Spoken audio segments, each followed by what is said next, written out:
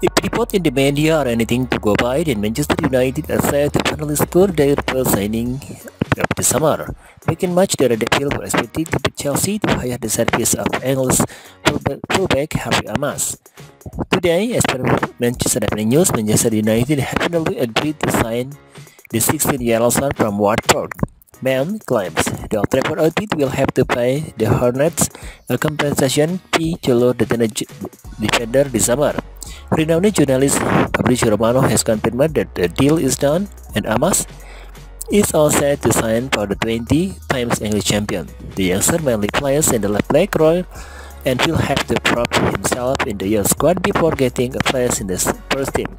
Under Erik ten Hag, Loussau was our first choice left back in the class campaign. On the other hand, Tyrell Martial signed last summer proved to be a quality backup. Brendan Williams is another option, but the 22-year-old who has made about 50 appearances for United did not even feature in the single senior games in the 2022-2023 campaign. His contract with the club will expire next year, and it will not come as any surprise to see him leave in the current transfer window. Harry Amas is set to become our first signing of the summer, but the team need to land a proven quality star, Adelaide, to Old Trafford faithful.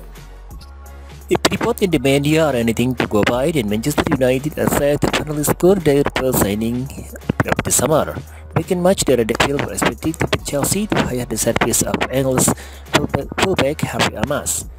Today, as per Manchester Evening News, Manchester United have finally agreed to sign the 16-year-old son from Watford.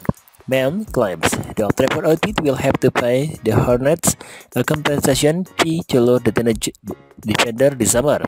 Renowned journalist Fabrizio Romano has confirmed that the deal is done and Amas is all set to sign for the 20 times English champion. The youngster mainly plays in